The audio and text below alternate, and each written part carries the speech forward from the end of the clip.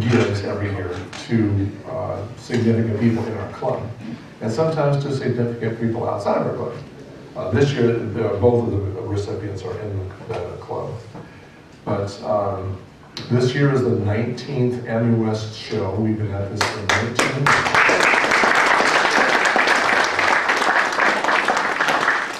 And for better and for worse, I've been leading the effort for the past 14 of those years. So,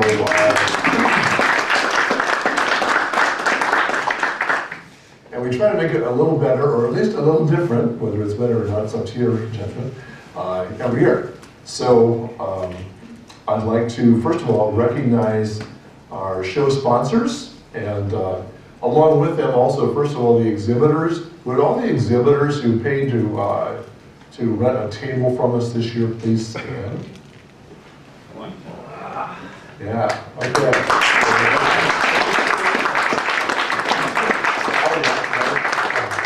All forgotten back there. Yeah, exactly. And also we had another exhibitor here who was kind of an unintentional exhibitor because he was in it with me. But he's also a very special guest this year, although he doesn't know that. Bob Burns, Kodiak,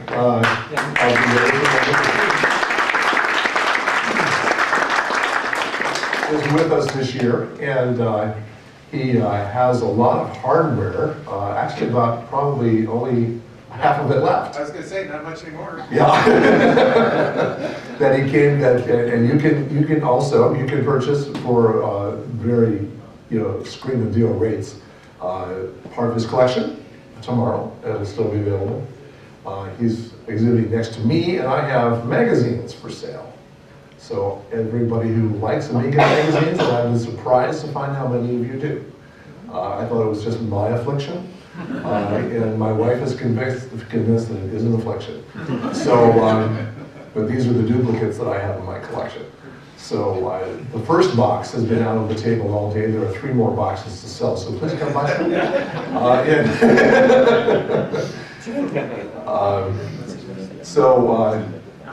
The people I'd also like to recognize individually are our sponsors for this year. And first and foremost, the sponsor who has kept our community going over the last however many years it's been, I've lost track.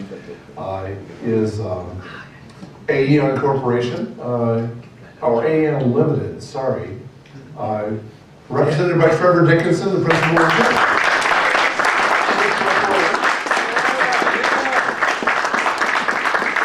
Thank you for your sponsorship. And this year it has a computer on it. Oh, let's not come up back to pieces. Exactly. Exactly. Our next sponsor, and these are in no particular order, is Matthew Lehman with Amiga Kit, who is also with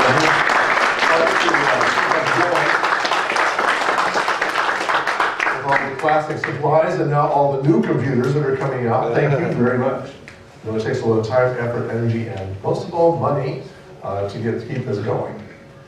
The Amiga users of Calgary have sponsored just about every year for the past, 6, 7, 8 years? I forgot. It's just a regular part now. I don't know what I'd do if you didn't. So please come forward and accept.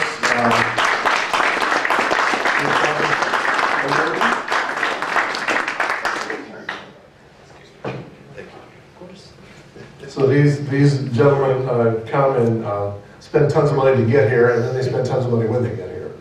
And I'd also like to present you with the other sponsorship as a representative of Hyperion.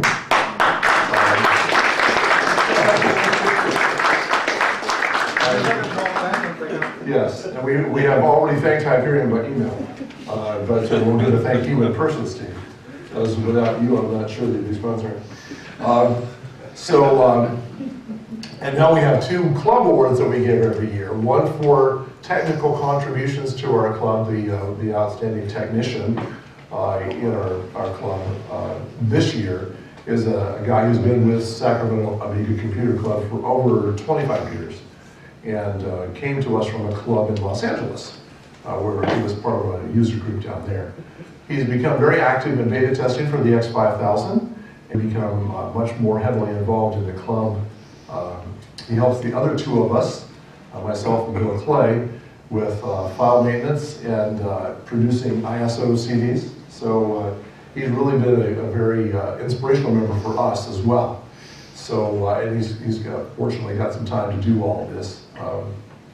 He's also very organizationally oriented. He was one of the original founding members of Amiwest Committee in 1998 and has been interested in the show ever since. His name is Michael Salcedo.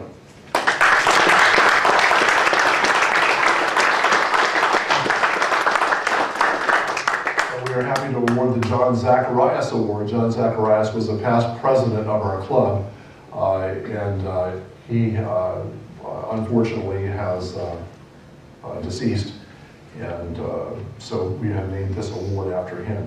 John was a very technically oriented guy himself. He was a programmer for the state of California, did custom programming for them in various capacities. And he really loved the Amiga. He also has written several Amiga programs that I understand are still extant on AmiNet and still work very well on the platforms that we use. So we'll present this to Michael a little bit later tomorrow. Last year we had a very sad event for us as a club. We lost a very significant member of our community, Dan Klosko. And in the past, we have awarded another award called the Ken Barton Award, named after a past secretary of the club who managed the finances and did a whole lot of other stuff. And this year, we have decided to rename that award to the Dan Klosko Memorial Award. And this evening, we have two of his family members, his wife Cynthia and his daughter Ginger, with us. And we thank you for coming. Dan was kind of like the firmware that initialized everything in the club, you know? He was always active, always doing all kinds of things for the club, and he would say, yeah, I'll do that, when we asked, and he never turned us down. Very knowledgeable about many different computer program platforms. I learned last summer, while we were riding back and forth to the Amiga 30 preparation sessions, that he had actually been educated as a programmer. I didn't know that before then. So he had a pretty deep knowledge of platforms. And he was also a great guy. That's why we have renamed our award for this year, and succeeding years as well, to the Dan Klosko Memorial Award. This year's recipient is somebody who's been very active in our club, and this is an organizational award for somebody who really is, always there, very steady, very helpful, makes a significant contribution to the details of the club, because there are tons of them. Even in an event like this, there are lots of details that nobody ever sees, and we need help with that. And our recipient this year has been extremely helpful in that regard. It has been helpful for many, many years. In fact, our recipient this year is the sole remaining original member of the Sacramento Amiga Computer Club, Kenny Smith.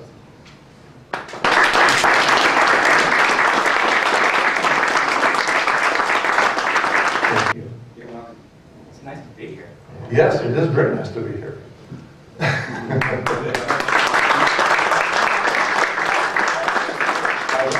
I know you are the only one. That really was great. We're going to have a panel discussion. You are doubtless aware that Hyperion's little phrase that they use to advertise with is, remember when computing was fun, right? You've seen that all over their packaging, all over their websites, that's what they say. And so this year we thought we'd do a little takeoff in that and say, remember why computing with the Amiga was and is fun. So I'd like to invite our panel participants, which are Trevor Dickinson and Steve Solie, and Eldee Stevens, wherever he is, and Bill Bosari, up to the front. Please bring your chairs, gentlemen. So let's start with Eldee. So we're going to ask you, Eldee, to tell people, what you do, for eliminating. If it turns green, it's okay. The software key couldn't turn on the hardware. No, it can't be green. It's called trading. It's pretty hot. It is pretty hot. Just wait to turn down the gain a little bit there. No, he can do that. They like feedback. Hi, my name is Eldee Stevens. I joined the Amiga community in 2009. What did you want me to talk about? Just what you do every day, and just a little background, a bit about yourself. I've been a computer enthusiast since I was a little one, starting with the Commodore 64 and going on with plenty of Macs and other 16-bit machines. And the interesting thing is that the Amiga was never one of them, for whatever reason. I worked for IBM as a microprocessor developer, and a few years ago, I got so bored with all the PCs and things that I was dealing with, I wanted to try something different. And I was amazed to discover that the Amiga, the one platform that I never got to try when I was a kid, was still around. So I bought a Sam. And it's been great ever since. Okay, cool. That's great. Just mute that. Just mute it. There you go. Okay. So, Steve. Yes, Stephen Solie, been around forever. Started with Vic 20 and moved my way up. How old were you? Oh, I don't know, 10? Okay, all right. Something Okay, like that. good. Very young. So you've seen a lot of change. Oh, see the light. What do I do all day? I brush my teeth. Well, I'm mostly a firmware programmer by day and superhero Amiga programmer by night. Also worked in telecom forever, and now I'm in oil, of all things. Okay, cool. So, Mr. Dickinson. Thank you. Trevor. Excuse me. Trevor Dickinson. God, it's a long time ago when I started. I started with actually an HP 9820. You see, an HP 9830. A DEC PDP 1103. Oh, the 03. Oh, And then a PDP 1123. 23. Oh, that was much later. But my first home computer was a Commodore PET 4032. 1988. Sorry, 1980. No, 1978. 70. Oh, I'm not old. Decade there. So, Commodore PET, Commodore 64, you'll see a trend here. Commodore 128, Commodore Amiga 2000, Commodore Amiga 3000, Commodore Amiga 4000, ESCOM, PC, Gateway PC, next generation Amigas. Okay. Awesome. My name is Bill Bosari. I had the honor of video chatting with Trevor during the Amiga 30th and got to see past him in his house. We do not have the time to have him list all of the machines. Right. It's quite impressive. So my first computer was an iPhone, and then I got an iPad.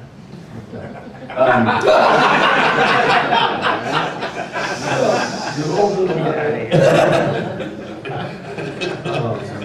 Yeah, TRS-80, and then my brother gave me Amiga 500 for my birthday, and that's when the curse started. Yeah, very nice of him. The story about that 500 is it was a Amiga 500 that was used for FCC frequency testing. So when he got it, it was like a box, and all the chips were so he got it cheap and just plugged in all the chips. And then when he got a 2000, he handed down a Amiga 500, and he gave me a copy of Stunt Car Racer, and I still have the box for that, which is pretty scary. Okay, so we can see we have a pretty wide range of experience here. And that was the other reason why you were really chosen. Was not because you just said yes, but because your experience covers quite a wide range. So Now we're going to probably get to, you know, why it is that after all these years and all this experience and all of the things that you do in industry, even with, you know, computer technology, why are you so very, very interested in Amiga as a developing platform? I know Bob and I have been talking here, and he's been kind of shocked that what they started, you know, 31 years ago was still alive, and not only alive, but really going. So why do you use that and continue to be involved? Anybody can answer. So what's one of the whys? Because it's fun. Oh my God! Just don't turn that one on. Yeah, it's fine. I'm loud enough anyway. Yeah, just slip out. Slip out. It's all good. Anyway, the reason why is it's fun. So one of the things that I do on a regular basis, I actually work on IBM systems, big honking mainframes. You know, when you swipe your credit card, all that fun stuff. And while it is true that I love sitting around and editing PARM-like members and ISPF, and I love Xedit and VM, it's just not really all that fun. And Solaris isn't all that fun, and AIX isn't all that fun, and Linux isn't all that fun, and Mac OS 10 isn't all that fun, and Windows is really not fun. And the truth is that when I was a kid, right, I would just run home because I wanted to use that 64, or I wanted to use that Mac Classic. I didn't know what I was going to do. It was just brilliant, right? It was every single day you discovered something new and something delightful. And I don't think anybody has ever said anything remotely like that about a Lenovo ThinkPad running SUSE. So after working with computers literally all day, with these next-gen Amigas, I actually get to come home and use something that I actually enjoy using, which really hasn't happened for me since the early 90s. Now, I can't tell you why it's fun. I mean, I love the fact that everything is scriptable. I love the quirks of the workbench. I love the fact that the shell is so English-like. I love all of the bizarre non-standard GUIs that come with all these old programs. It makes absolutely no objective sense, but it is absolutely brilliant to sit down at this thing and tinker with it and play with it.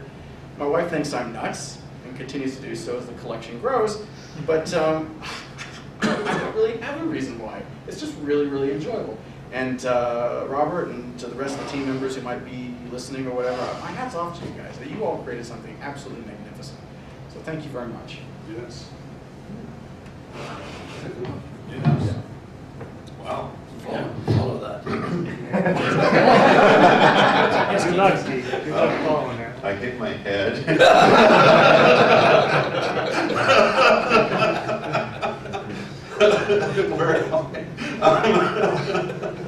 No, I still like tinkering with the Amigas because they're so different from all the usual stuff at work, Macs, Windows, the usual stuff, HP UX.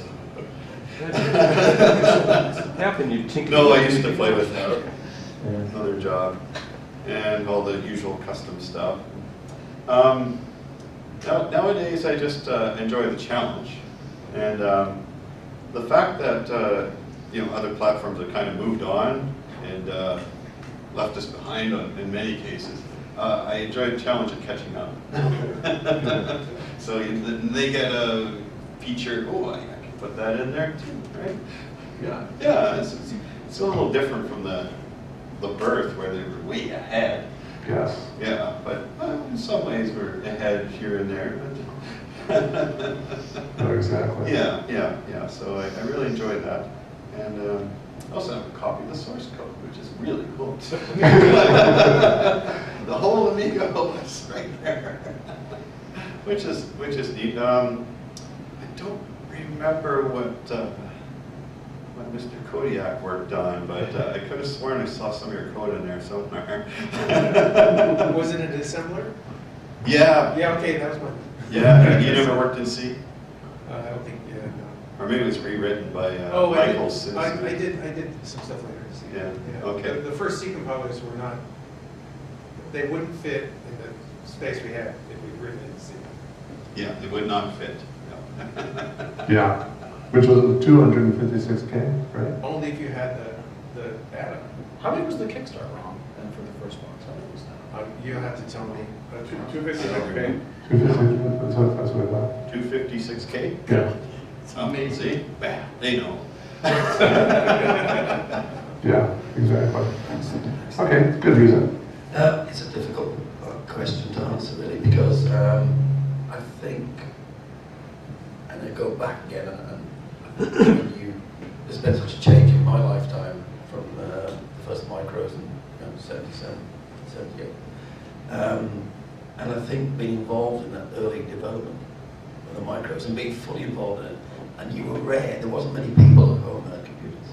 And the fact that you were on a bulletin board, a 300 board, you had the first scanners that could, the JX100, which were rare, or the DigiViews. I think I was talking to someone today about DigiViews. It was over there, wasn't it? The DigiView Gold. Yeah, I mean, you were at the forefront of the evolving microcomputer revolution. And when I got involved with the Amigas, it was like that was the pinnacle of it for me. And it wasn't just fun. And I used it for work and for play, but it was really work was play using the Amiga, to be honest. But I think when you come down to it, it's why we're all here today. It's the people. I think Amigans used to be any Amiga, and they have a common frame of reference. Whether what nationality, color, creed, religion, it's the people. So you can come to a place like Amiwest, and you just feel at home. You go to Adelaide in Australia, and you feel at home. You go to Lincoln, as I did last week in north of England, and everyone, you're talking the same language. You're from the same background in terms of computers. So for me, it's the people. And of course, I wanted the Amiga X5000.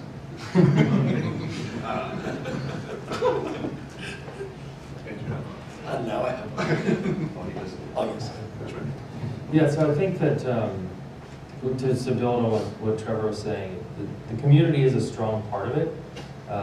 Having done a couple of Amiga shows in the last few years, being around the same folks, and even going to Amiga user groups randomly. I went to Florida one time. And it's a self-selected community of people who are curious and intelligent and interested in expanding their horizons. And the Amiga has always been very approachable as a piece of technology. Once you get past that first sort of hurdle and start looking under the hood, like how does this thing tick? It becomes very obvious very quickly how it works. The devs directory, the libraries directory, the C directory, it's all very, very, very cleanly laid out. And if you've worked with Windows or even Linux and you go to like the Etsy directory and it's just like someone vomited a bunch of files in and you're like, okay, I'm on Ubuntu and that file's in Etsy, and then on CentOS it's in this other directory, and like the structure's a little different, all this like craziness. And it's not that it doesn't have its fun lizards too, but it tends to be much more in line, much simpler, just to sort of grok. Like, I understand how this goes. It's much easier to pick up programming for the system. Although, I imagine there are today easier ways of producing code. The Amiga is a much simpler system to actually do something under the hood. I wrote a screen blanker, mainly because I wanted to, just to learn C and have fun with it. I took example codes, asked a bunch of questions to people, like how does this work, how does that work? Tried some things that failed, compositing this one. It was a great experience. And the Amiga just opened that up, along with all the other stuff. Like DigiViews, and as a kid playing with this was really great.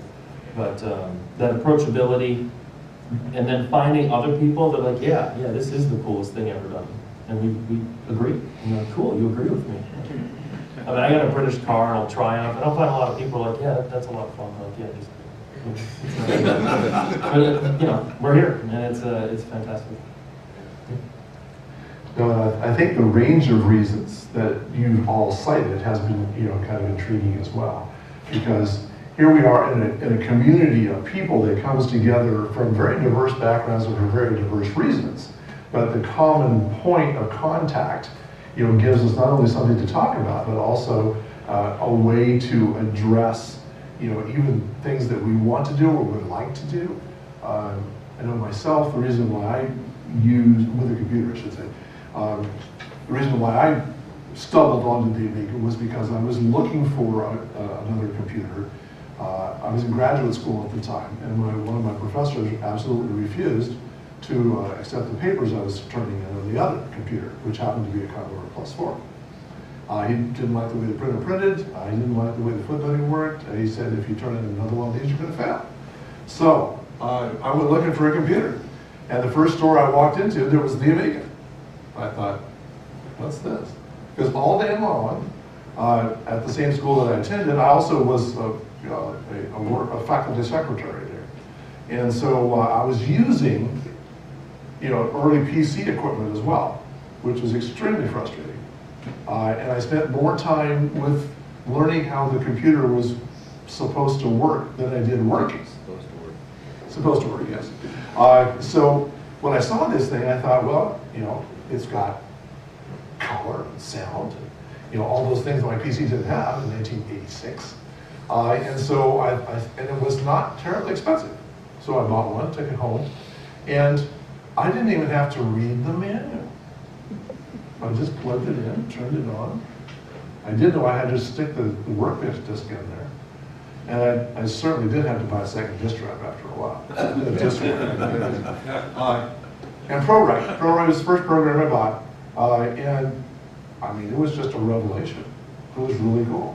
Because what I saw on the screen, I would actually get on a printout. Concept. Now we're all used to that now. But then it was pretty revolutionary. Because before you just had to kind of guess. So then I would go back to work. And there would be the PC frustration again. So the PC frustration has stayed with me for the last 30 years, and so has my Amiga. Every chance I get, everything I can do in my Amiga, which is just about everything these days, I use it for that. And so it's a practical everyday thing for me. It's not something that I sort of relegate to the back room, although I do have a back room that's full of them. And it's kind of a subject of discussion with my spouse, is very long suffering. But she understands. She has things that she likes, and it's not as if it's the kiss of death to have a big Amiga collection. But it's been very enjoyable. I think there's a reason why the Workbench interface is called Intuition. It's very creative. You can do just about anything you want to with it, as far as the computer screen is concerned. So those are my reasons why, and well, some of it. So going forward, why would anybody else want to join the Amiga community? How does that work going forward in your estimations? So why would someone want to join? Well, we're pretty accepting of different types of people. It's true. It's a place where you can comfortably be yourself, for the most part. The people who shouldn't be themselves know who they are. I think that's getting more and more difficult. There are a few people who have been ensnared more recently. I think Eldee, you recently came to us. No, I never used an Amiga when I was younger, ever. Never used any of the 68K stuff. Right, and TJ, who wasn't able to make it, also was in that same situation where he knew about it as a kid and then came across it again and just got ensnared by that elegance, that simplicity. One thing you mentioned that was curious, or triggered a memory, is when you put the disk in the drive and how quickly it recognized the disk. And we take these things for absolute granted right now. Like I press my button and my phone translates my text into another language for me instantly. And if it takes 2 extra seconds, I get upset and I want to throw it against the ground. But you think about the whole system that has to be done to achieve that, and it is amazing the way the machine works. I think people can recognize that. I had a chance to go to Paris a couple years ago and stand in front of Starry Night, and I'm like, I think if I was walking down the street and there was an artist and I saw that, I would have bought it. Like, you look at this thing and like, how can you not appreciate the masterfulness of this work, even if you know nothing about art? It's just the richness of the colors and the whole thing. Like the guy who did that knew what he was doing. And when and you know anything about technology and you start using the Amiga, I think some of that comes across too.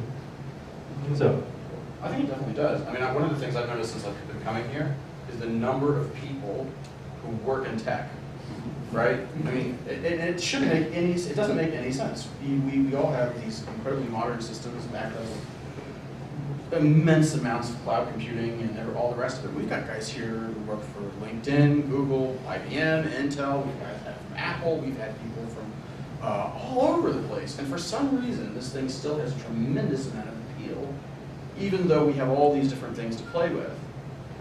And it's like a work of art. It genuinely, honestly, I think you really hit on something there. Because the thing about art is that it doesn't make objective sense. But there is this wonderful subjective feeling that hits you. And it's just very pleasant. I seem poetic here, but like for example, when back in the day, during some of the first builds of AIX, you knew what everything was because there weren't that many components in the system. Today, there are so many conf files and so many directories and so many different objects. You don't know what anything is, but on an Amiga, you know what everything is. You look in the lives directory, you know exactly, because it's descriptive. You know where the handlers are, you know where all the devices are. And speaking about coding, one of the things I absolutely adore about this thing is how fantastic exec is. I can do anything I want with message passing, and I/O is incredibly easy. I mean, all these we have all this very complex technology available to us, and yet I still love tinkering with this thing. One other thing before I drop the subject. So about appeal. So we have like demo days at the office. I think I said this in previous times. I had this little SAM, and the first SAM I had was a PowerPC 440, and that thing dates back. Oh my God! If you think about it, that thing dates back to the original 400 series from Raleigh in the mid-90s. This thing is incredibly underpowered, and yet this thing has a modern web browser, and it can play relatively modern videos and all these different things. And everybody at the office is just absolutely staggered that you have this full desktop, it's not the speediest thing in the world, but that has all these modern capabilities, that has the computing capacity of a graphic calculator. Seriously, right? The modern HP graphic calculators have about as much computing capacity as that little 440 does. It's absolutely staggering. So yeah, it's really cool. So tech people really appreciate this because it's amazing to see what you can do within the limitations. So elegance might be a way to describe it. Yeah, and simplicity, and it just makes a lot of sense. Wouldn't exactly say that the GUI system makes a tremendous amount of sense per se, but exec makes a lot of sense, and you know, it does. It does make a lot of sense. There's a lot of components of the system make a lot of sense. So you guys remember Holger Cruz wrote the TCP stack? Yeah. So I was talking to him, I ran it a bunch of times, and he was saying that when he programmed, he didn't use Workbench. Just the shell. I guess. I don't know what he did. What else did you use? Well, like maybe set or something. Oh, okay. He didn't use the Workbench for his Amiga. Like, it didn't boot, his Amiga did not boot to Workbench. Because he just knew what he was doing. So he was, you know, it's just, your point about like the GUI, it's like that's the thing about the Amiga is like, it is so well designed, you don't even need it. Like, the vast majority of people do use it. Yeah. But there's a few people out there that run super high res, 4-color, just to the shell and launch stuff. Well, I was just talking about the That color color graphics. Some of them are really bangers. So I think the GUI is really very is legitimately beautiful. Like all the work that Mason has done on the icons. Oh, yeah. It really is pretty. You can still select quit on Workbench. It still Yes. works. Yes. No, there's 2 programs running. It still worked. I guess I got it to work once. Whoa! Where did Workbench go? But actually, maybe this is a feature enhancement. When you quit, it should launch a shell. Should do something. Yeah, because when you quit, it just quits. It's like, okay, I'm going to do exactly what you told me to do right now, we're done. And the Maybe beauty like, what do I do? And this is the central interest of the community is, let's be honest, not quite as large as it once was. But in a way, that's almost an advantage because you want a feature, you know who to go pester. No, that's but right, I mean, you know everybody who does things, and also for people who are interested in developing third-party software, you can become a big star really quickly. You really can, and we have some incredible people in the community. Where is Dr. Trevor? Hans, for example. This is a chap who wrote a driver for the Southern Islands chipset from AMD, GPUs, and he beat the entirety of the X-org development team. I mean, you realize that you got out the driver before the free software chaps did in the Linux world. So it's incredible, absolutely incredible. Interacting, going back and forth to the AMD engineers over things, documentation. We have some incredibly talented people in this tiny little community. Yeah, it's awesome. Yeah. Big fish, small pond. Yeah, well, we're also bloody minded as well, I think. Yeah. It fits in well with the I mean, I can remember back in, it must have been 86, and actually it must have been more than that, it was 89. So I had my Amiga for about a year, and I was on a test operation, an oil rig in Big Wells, Texas, in West Texas, Southwest Texas. And during a lull in the testing, I was sitting there with my CEO of technical development and another bright guy, the electronics guy, and I was there as the helper. I was actually funding the business, but you know, it was all hands to the pump. It was a startup, you know. So I was there cleaning things, mopping the floor, you know, doing all the dirty grunt work. And we had a few beers that night, and we talked about computers, and that's when Gateway were big. So they all had their Gateway cow computers. Now I said, of course, the Amiga is multimedia. Multimedia, they'll never catch on. And of course, they were the MS-DOS systems at the time, or maybe, I don't think these Windows 3.11. But you see, that wonderment of, you know, multimedia, which was, you know, captured so early on. You know, I wanted that to continue, and I think that's why I got obsessed. And when we talk about collections, and he wasn't joking, I think we have about 180, 190 computers, all Commodore to the next generation Amiga. You know, all every single model you can think of, apart from the Amiga 3200, if you got one going spare in your collection. A 3,000 what? 200. 3,200. No, I I brought everything I had. 200. Oh, right, okay. So why should anyone get involved with Amiga? Well, I think one, you said it, but you know, you're talking to the people who are developing the software. You're talking to the people who are developing the hardware. You know, and you know, we're one step away from the hardware engineers, the software engineers, and you knew everyone in the community. And even though the community is worldwide, and the beta testers are worldwide, there's almost, I think when we did the X1000, we had 25 countries. Beta testers. I think it's about 20 with the X5000. So it's a very international community, which spans the world. So why should you do it? And it's different. You can be different. You don't have to follow the crowd. Work in, well, I shouldn't say all, but we're exposed to other people's computer systems all the time. What I've noticed is that people don't change the background of their systems. Like, it's always like the picture of a mountain on their Macs, or you know, sometimes it's their kids, God bless. But like, if we go look at our Amiga, like if everyone took a shot of their Amiga workbench right now, we would get every single one would look completely different from the one before. And there's no, again, rational is not part of this conversation. It's all for fun. Oh, yeah. The customability also is really, really helpful, right? So on A-EON and edit it as well. These versions of us, you can't really change a whole lot. But you know, you're sitting there and you're having to manipulate properties in some obscure XML file that has absolutely no documentation. On Linux, you're dealing with TextConf files. On Windows, you're dealing with the registry, right? But the cool thing on the Amiga is that everything is immensely customizable, and that customizability is hugely accessible. Right? You go to the GUI preferences tool.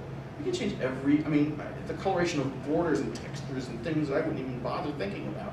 But people do. I mean, they personalize it to an extraordinary degree. And I think it's pretty cool. You know, some really ugly workbenches, but you know.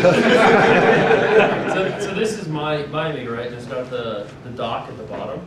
Every time like a new software comes out, like a new release, and I got to reinstall, I always put it somewhere else and make it totally different. Like it's got different features, so I just use them all differently every time. Just because it's one of the things. Sometimes I have 3 docks, sometimes it's 1. Yep. You just No, it's insane, but it's fun to do. It's like A-EON's new clock, right? Yeah, You're one of making it the for corners. Amigans, right, up in the Yeah. corner. It's a little clock, right? How many skins is available? I mean, like tons of them, right? And you can still customize it. I like the workbench candy, which changes all the time. So It does. An animated workbench that just changes. You know? Intensely personal. The Yeah. clock, You can the make clock this needs machine to change. intensely personal. The clock is too static. Yeah. I don't have it for the time. Put in a feature request to the developer over there. Okay. Exactly. And some people in the community, especially developers, perhaps software developers, they don't even get paid to do this. They work for free. And to me, that's been most amazing because most of the people in the tech industry are in it. I wouldn't say all for the money, but the money's there. It's good money. Yeah. Well, I think there's a slight fallacy in that. They would like to get paid.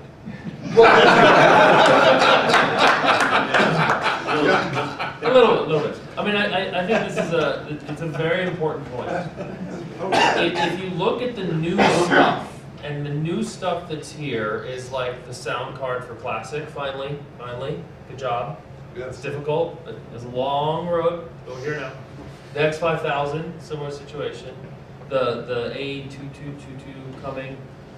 There are new things, 12222, that, A1222. Amiga 1, 1222. But the point I'm trying to make is we have to spend money.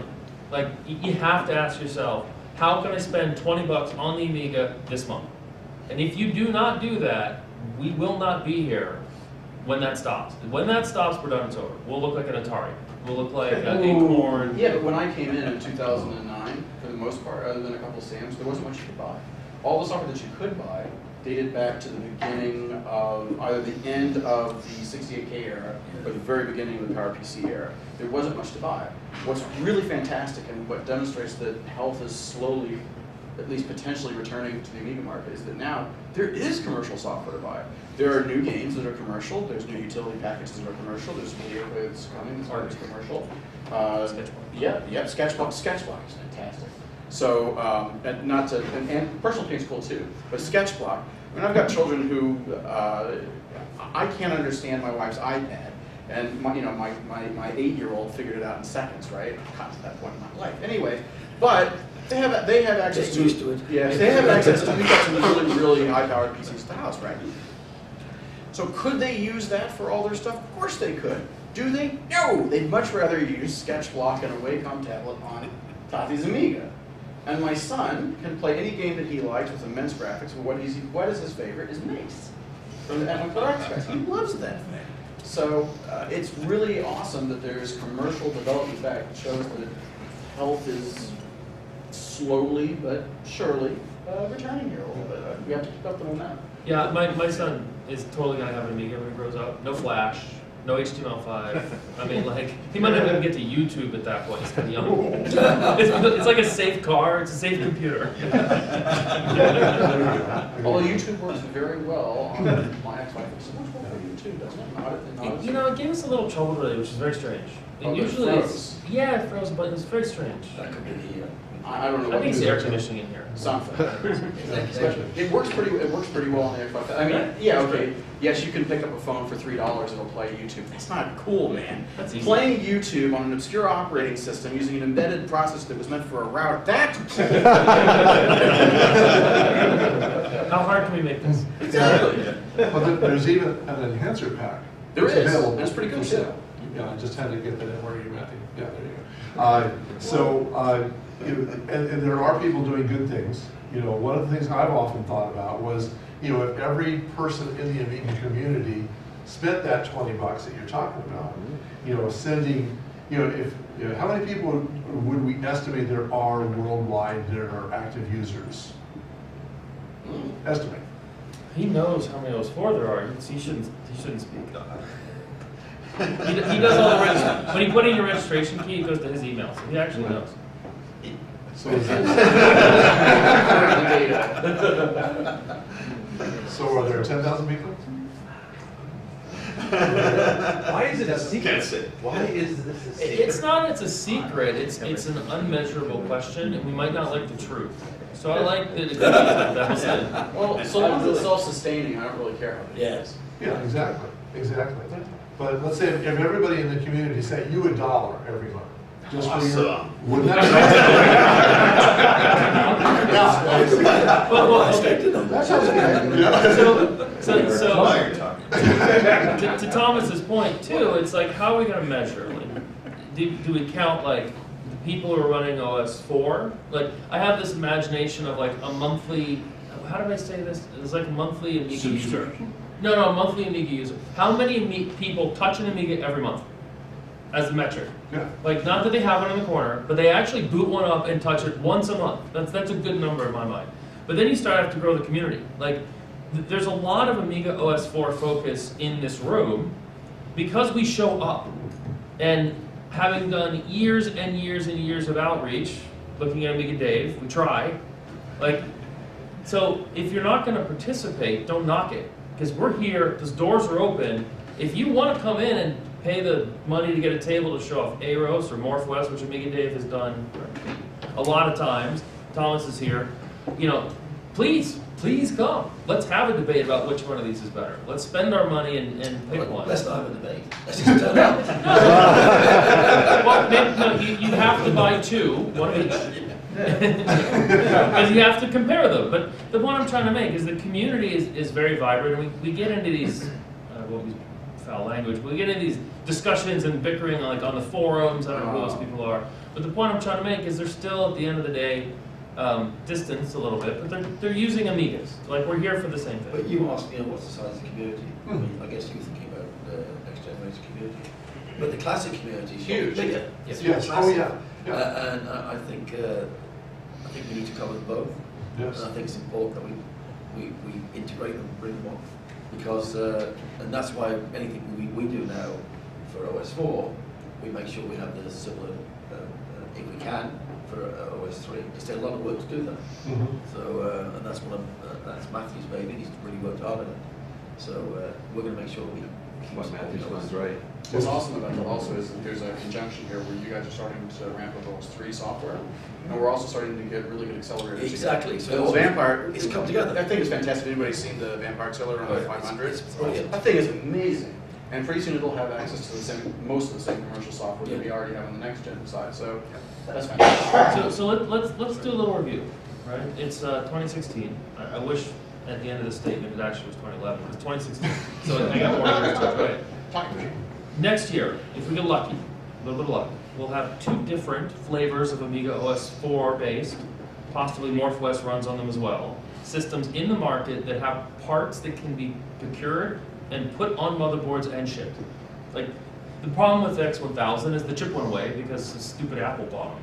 So you have that. Then we have the work the Vampire guys are doing. Sam here showing up? No. He took off. I mean, it's cool. I mean, that in an Amiga 600, oh my god. Because you can take it to work like a laptop, Yeah, so we'll bust it out. Yeah. So, but the point I'm trying to make is, if Jens can get Amiga Reborn done, and of all the people on the planet, I hope Jens can, like he is a guy who can do this. The new 1200. Yeah. So you have a new 1200, and he left the processor slot open.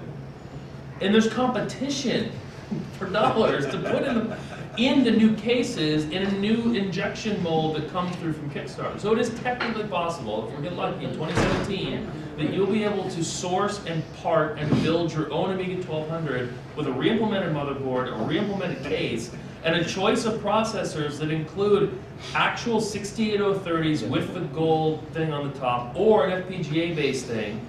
I mean, it's insane. And commercial software for it. And some commercial software, yes. And a lot of free stuff will still run on those quite nicely. Maybe not with the chip RAM enhancement button turned on.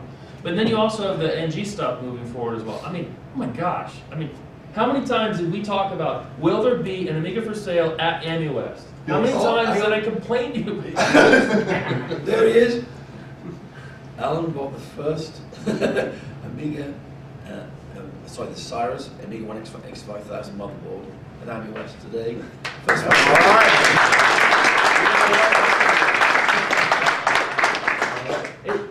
couldn't do that last year. You couldn't do that the year before. I could go a long time saying that. And we're finally there. Like, my brother got me into the Amiga. He does other stuff. He has an AIX machine in his office. I mean, anyway, he would buy it. I have lots of friends who would be interested.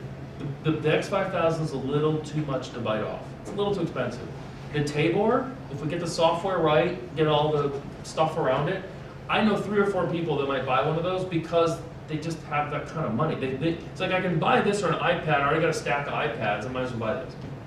It's like right on the cusp of that. Yeah. See, I have a similar experience. I have at least 5 or 10 people who would seem to be, they've seen mine and they seem to use it. Heard me talk about it. They said, well, where can I get one? And that's the thing I think is part of our next step, is making them available in quantity so that people can actually buy one. There's different business models that occur between here and there, but I think that's one of the things that will really help us, extend the community and also extend the viability of the platform. One of the things I like about it is that we're still having backwards compatibility, for all of our software and all of our. The key message is brainwash kids. That's right. And your grandchildren. Yeah. And your grandchildren, if you have them. Yes. I tell my son, do you want to play Monsters or drive cars? Skid Marks or Rampage? He's got the Amiga joystick, the little one, it fits in his hands. He hasn't quite figured it all out yet, but he loves watching it. Oh, exactly. I mean, we talk about the classic community, and it is much bigger, but the reality is, thanks to folks like Paul, and Tony, and all the other guys, and Luca, the master of cleaning old systems, it is a loving, caring operation to keep these things running. And amazingly, that's not our only option. Right. I mean, we could fire up the OS 3.9 emulator on the X5000. Runs great. I can run Vista Pro now again. I can't even do that on my 060 base 4000.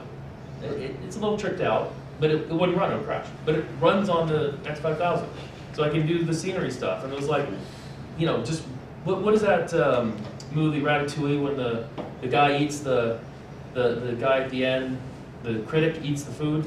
And like his world changes and he becomes like the little kid in front of his mom's kitchen, and it's like, that first bite of the ratatouille that his mom used to make, it was like, oh my god, I'm back home again.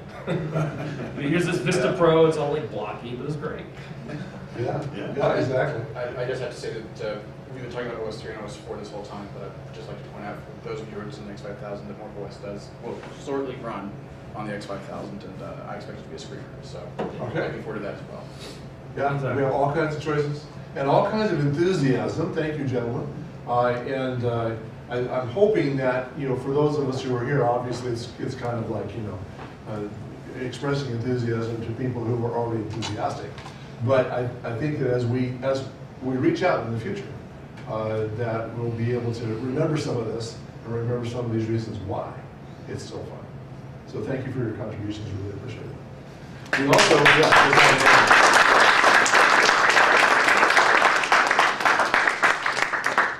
tonight we have one additional part here to our entertainment, and right? Okay. Mr. Solie was involved in kickstarting a movie called From Bedrooms to Billionaires, right? I'll do the spiel. Okay. Before we do that, We paid for it. Yes. do we want to do the Eric Schwartz animation? Well, of course. That was the next piece. Yes. So we'll have a little feature while the big feature is getting ready. Yeah. We have an animation by Eric Schwartz, and I don't know a thing about that, but it should be fun. Yeah. So at the Amiga 30th, Eric Schwartz wanted to do something special for the birthday, the 30th anniversary of the Amiga, and he put together a video, an animation for us, but he didn't finish it. And if you go look at his website, he's actually had some fairly, he's had a rough year, and he emailed me last week to say that he finally got the video finished and sent it to me. So the first part is going to look very similar from those who are at the 30th, but this is the final product.